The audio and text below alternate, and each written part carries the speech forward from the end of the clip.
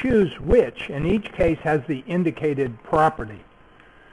And the first set of things here are molecules and ions, and we want the smallest actual bond angle. Now if we look at these, ammonia is AX3E. Okay, so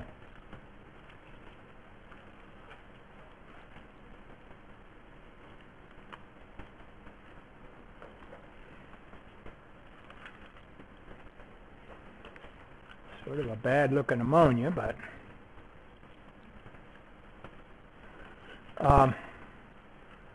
4 electron groups, 3 bonding, 1 lone pair. So this is an AX3E case. Now let's compare it with NH2 minus. And NH2 minus looks like this, a Lewis dot structure. It's got 2 lone pairs. And of course this is a negative ion overall. So the shape class for this one is AX2E2.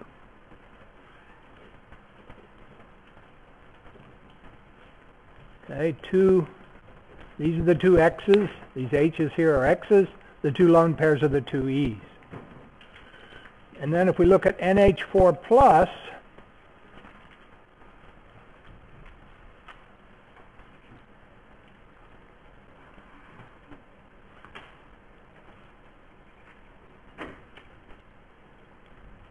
it's a positive ion. And what is the shape class for NH4 plus?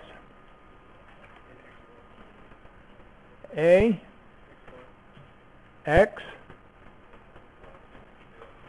AX4. AX4. So what is the actual bond angle for an AX4 case? 109.5 degrees. Tetrahedral angle.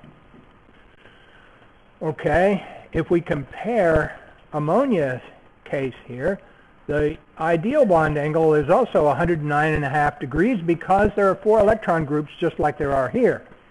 But it asks for the actual bond angle. So the actual bond angle is going to be affected by this lone pair here, repelling as it does the bonding pairs. So this angle right here is going to be less than 109.5 degrees. Okay, so the question is, what's NH2 minus? With NH2 minus, we have 2 lone pairs. With 2 lone pairs pushing on the bonding pairs, this angle here is now going to be much less than 109.5. 2 lone pairs reduces the HNH bond angle more than 1 lone pair. So the smallest actual bond angle will be that for NH2 minus because it has 2 lone pairs, whereas NH3 has 1 and NH4 plus has none. Does anyone have a question about that part of this workshop? Yes, please. On the NH2 minus, Mm-hmm. why wouldn't the lone pairs be opposite and cancel like the H cancel the linear? Because what is the geometry of 4 electron groups? It's always tetrahedral, isn't it? There's no fragment of a tetrahedral that's linear. That's the answer to your question. It's got to be angular, and the question is how. What's the bond angle going to end up being? And if there are 2 lone pairs, as we saw on this, you know, lone pairs are big because they're only held by 1 nucleus. So we have this big thing up here pushing, as it does on these, to make this angle smaller. Good question. Thank you for it. Other questions on this? All right, let's go on to the rest of this before we run out of the hour already. Larger dipole moment. So we have H2O and OF2. If you've got this part erased up here, if you've got it written, I want to erase it so I'll have more room. Okay, so both of these, H2O and OF2, are gone. Sorry. Are AX2E2. Okay, so in the water molecule case, this angle will, of course, be less than 109.5 degrees. Pretty much like that NH2 we just, or NH2- we just looked at.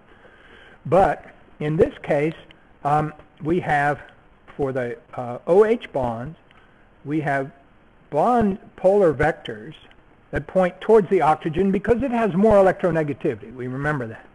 Also, in addition to that, we have the indications of the lone pairs here, which are, each one of them contributes makes a contribution to the overall polarity of the molecule. So notice all of these bond vectors and lone pair vectors have a northward or an upwards component to them.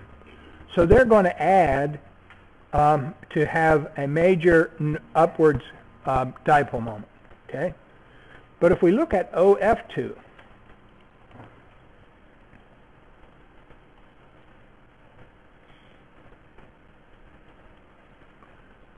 it has two lone pairs as well. They have upwards pointing vector contributions. But now, let's look at what happens in the OF bonds. They point towards the fluorines because the fluorines are the most electronegative element. So we end up having a vector in this direction and a vector in that direction, and that will make for a small dipole moment, whereas water has a larger dipole moment because its bond vectors and its lone pair vectors cooperate to make one big vector going up. So the larger dipole moment will go for water. Questions on that one? I hope it makes sense to you. You have to look at the direction of the bond vectors to make a comparison.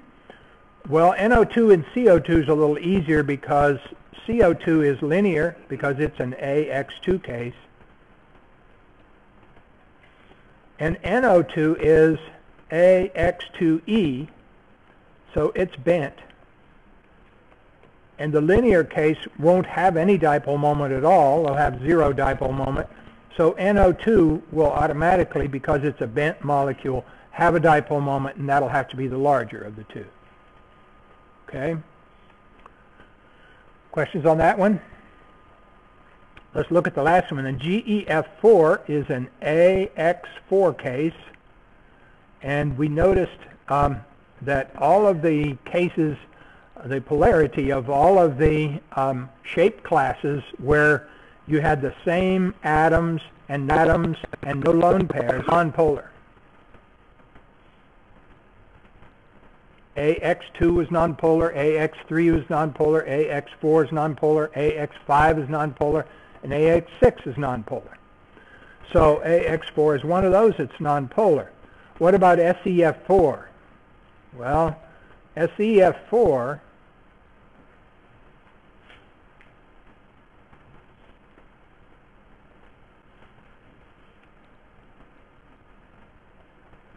has a lone pair on the selenium. It's like SF4. Okay, so we have bond vectors going this direction. We have bond vectors going this direction.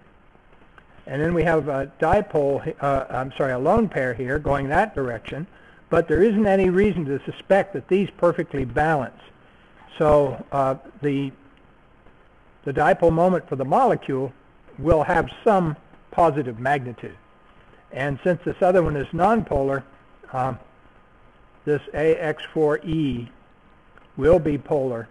May not be real polar, but it will be polar, and so it has a larger dipole moment.